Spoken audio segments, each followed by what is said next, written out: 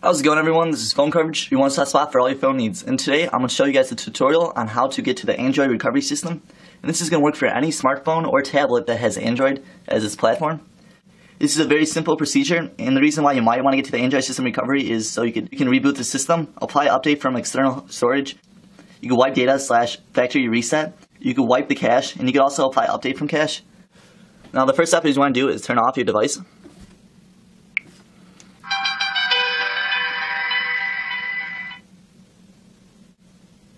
Then so you're going to wait a few seconds for it to turn off. And now we're going to turn it on. While doing it, we're going to hold down the volume up and down rocker while holding down the power button on this side.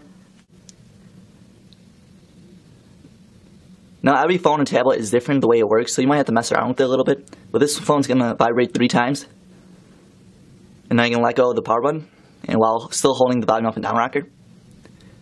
Now you want to keep on holding these for the loading screen. And right here we are at system recovery. Like I said before, you can do all these different things from it, like reboot the system and so on and so on. And the way you navigate through the screen is volume up and down rocker to go up and down. And that's just so if you break your screen, you can still navigate through the system. If you want to select something, all you do is press the power button, and that's it. So if I just want to boot up the system, just click the power button, and it's all ready to go. So that was just a quick tutorial on how to get your Android recovery system. If it did help you, please say so down in the comments down below. And if you did like this video, please do give it a thumbs up. It truly does help out the channel. And don't forget to favorite it.